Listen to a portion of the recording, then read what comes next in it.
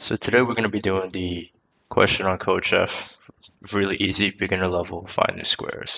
You can read the question for yourself over here, but basically what they're asking you to do is in an integer set of t cases, in each iteration of t, you have to find the square root of a number or integer n. So it's really easy. I'm going to be using Python today. So first we're going to start with import math to use the square root. Next, we want to ask the user or find the condition, find input for integer t. So write int t equals int input. We want to do int input to make sure that it's an integer that's being entered in, and then prompt the user how many test cases. Whoa. Next, we want to make or at least I want to make a list so that it's easy to make output later. A list equals. Doing a bracket like this means it's an empty list.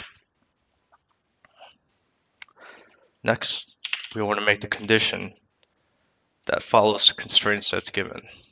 So for number, now let's use a better variable name for cases and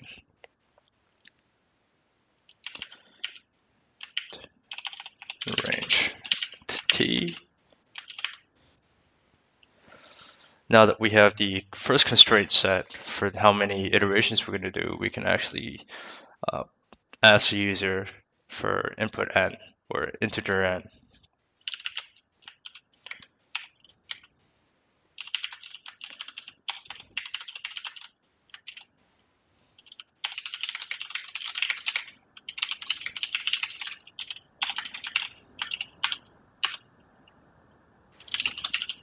Now we want to make a variable called result to store the value after we take the integer.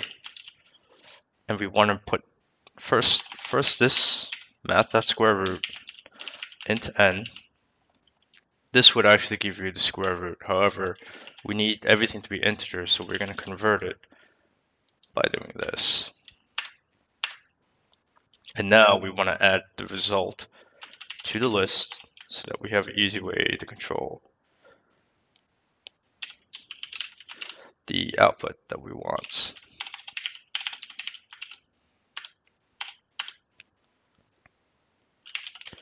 And now for the output, you can do it one of two ways.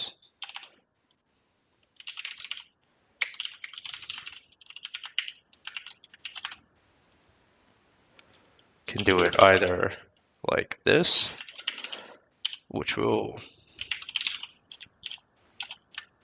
separately display it the way that they want it, or you can do it like this outside of a for loop. This isn't, whoops, I don't know what I'm doing there.